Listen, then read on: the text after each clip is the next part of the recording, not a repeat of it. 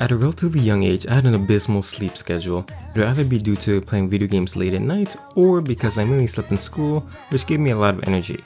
The point is, I found myself waking up very late at night, like 1 or 2 AM, so I guess in the goddamn morning. One day, I vividly remember turning on the TV on one of these early mornings and seeing Death Note. Now, I didn't know what Death Note was. I didn't even know it was an anime. I always saw it on the Files schedule menu, but it didn't strike me as an anime. Cartoon Network would shift over to Adult Swim late at night, and I was so used to seeing weird things like Squidbillies or Aqua Team Hunger Force and Xavier the Renegade Angel, which was actually a really good show. I did notice other anime before, say like Bleach, but Death Note was something I just never noticed. Anyway, since I was wide awake at 2 in the morning, I decided to watch what this was about, since I did like anime at this point. I liked my Yu-Gi-Ohs and my Sonic X's, and I was down to see what this was about, and I was pleasantly surprised. The episode was relatively early in the series, so I wasn't too out of the loop, and I loved how almost needlessly intense it was. Oh, the symptoms are starting! I'm gonna show you, L.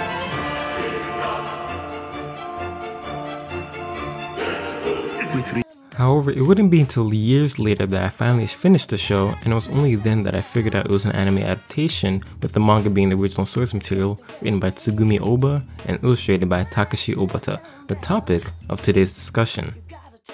As a kid, Takeshi Obata decided to be a manga artist since he would generally like to draw. He would actually read Shotaro Ishinomori's Cyborg 009 over and over, which I gotta say is a very underrated series. I actually need to do a video on Cyborg 009 since it is one of the series that ignited my interest in the sci-fi genre. In 1985, he got the Tezuka Award for his one-shot Gyōhyaku Kounen no Shinwa, and after that, he along with Makoto Niwano started to draw Cyborg G-chan G in 1989. Later, he would work with Masaru Miyazaki to make Karakuri Zoshi Ayatsuri Sakon, which became his first work to get an anime adaptation, and following that, he drew Hikari no Go with Yumi Hotta, which also got an anime adaptation and actually became his first work to be delivered to North America, which opened up a whole new audience. Then comes 2003, where he finally collaborated with Tsugumi Oba to make Death Note, and we've come full circle. And it turned into his greatest hit to date. We're talking 30 million copies, an anime adaptation, a generally alright live action adaptation, straight up bad live action adaptations, and even light novels to expand the story. After that, he sort of bounced around a bit, doing the artwork for Blue Dragon, a manga adaptation for the Blue Dragon video game, and a one-shot called Urabore Ouroboros, written by Nishiosen, an author that I will mention again in the future. At that point, he rejoined with Tsugumi Oba for Bakuman, a story about two people aspiring to be famous manga artists, with Mashiro being the artist and Takagi being the writer. I remember this being relatively big, and I did read it front to back, and it was an alright read. He would then make All You Need Is Kill with Ryosuke Takeuchi, which is based on the light novel with the same name, that also got an American live action adaptation called The Edge of Tomorrow. After that, he quickly worked on this school court manga that I don't know much outside of the fact that he drew for it, but I don't recall it being too special. He once again reunited with Oba to make Platinum End, a story about a death match to figure out who will be the next god. That sounds very familiar. It goes without saying that he's done a handful of work, and he's even done character designs for this Castlevania game that was, that was a thing. Obata is a traditional manga artist, so he uses a G-pen and ink, and he is one of the most skilled artists in the field, and that's mainly due to his precise control. I don't know about you guys, but during my time at art school when I was required to use a pen and ink, I had the most unstable hands, which led to my lines being straight up atrocious. However, Obata seemed to have unlocked the technique for very clean line art, which is probably just lots of practice and experience to be fair. Also, I love how he draws hair. He draws them like overlapping ribbons, which is a good mental image to keep in mind whether you're drawing or painting hair. Don't draw individual strands, draw clumps at a time while adding variations in the length and implement some shape design to make it more interesting. And while on the topic of his draftsmanship, he does some cross-hatching to add some nice details to some face shots. In fact, all of his work has so much intricate details. He even shifts his panel layouts just to fill it up, leaving next to no empty voids. Also, look at these 3 pages, and what do you notice? Each panel has a fully drawn background, no blank white voids to speak of. Mind you that these are 3 consecutive pages, and he decided that every panel needed a background. Now that's dedication. Now I am aware that there doesn't always need to be a background all the time if the setting is well established, and that manga artists do have assistants that help in the process.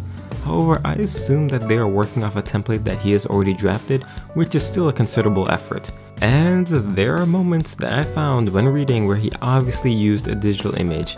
You're not slick, Obata, I see you.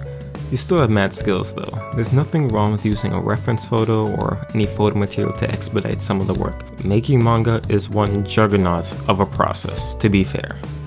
In the beginning of the video, I mentioned that he has done work for a lot of manga, and considering the multiple projects he's worked on, he has a good amount of range that comes to his style.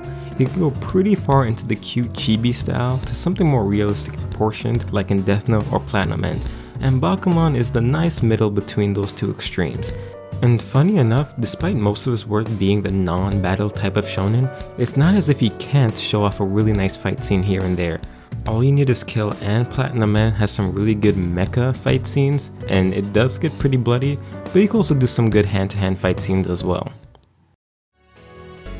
Next to Adam Hughes, this man is an absolute god at using Copic markers. Once again, this goes back to the level of control he has over the traditional medium. Anyone can easily use the lasso tool and the paint bucket tool to paint within the lines in digital media, but to do that traditionally? Jesus. And this isn't a knock on digital painting, hell, I'm a digital painter, but to do all this traditionally is just amazing. Just look at these folds. Take note, don't draw a bunch of converging lines at tension points like the elbow or waist. It's a case in which the phrase less is more is very appropriate. It's hard to explain, but you really have to play with the line economy to get the folds just right. Or alternatively, you don't even have to keep the lines in at all. You can instead render them out using, all together now, soft and hard edges. I'm preaching the choir here, but I can't stress enough how knowing when to use these type of edges can really level up your artwork. In fact, it goes beyond just folds and wrinkles. Obata does an excellent job in rendering full compositions with no lines at all. The face in particular is usually a difficult place in knowing where to render a soft or hard edge, especially if you're rendering a stylized portrait, since the plane changes are sort of smoothed out, but once you get it down, it looks very nice. Like in Bakuman for instance, where he draws Miho, it always gives it a nice soft pastel feeling which fits her character. And along the lines of that, he also has particular thematic styles for the illustrations he does depending on the series he's worked on. Let's look at Death Note. He goes for a sort of gothic and dark gritty element in each illustration. Skulls, size, etc. You could definitely say that this is the look for Death Note, so to speak. Then, look at Bakuman. With it being a story about making manga, you can see a lot of aspects implemented in the illustrations itself, like the use of screen tones, or how sound effect balloons will be in the illustrations. Platinum Man also has illustrations that thematically reflect the story as well. These bright glowing colors really do well in representing the celestial feeling of the story, since it's all about angels, gods, and so forth. Overall, I would definitely place Takeshi Obata somewhere in my top 10 favorite manga artists, and trust me, as I do more of these videos, the list will slowly reveal itself. He has excellent control over his line work, and with that control he adds plenty of details in his inked work. And despite being a traditional artist, his color illustrations are absolutely stunning, considering that one wrong mistake can ruin the entire piece, which is a testament to all the experience he's built over the years drawing manga. He has his Blanc et Noir art book and his Never Complete art book that I recommend you picking up if you want to see more of his work. And I think this is his Twitter. It might just be an account that is marketing his art exhibitions, so I may be wrong with that. And other than that, he does not seem to have any other socials that I could find. If you guys know any other outlet or art book, please let me know in the comments. Thank you so much for watching. If you want to see more videos like this, you should subscribe if you want. I try to upload a video once a week. Like and comment if you feel compelled to, and I hope to see you guys in the next one.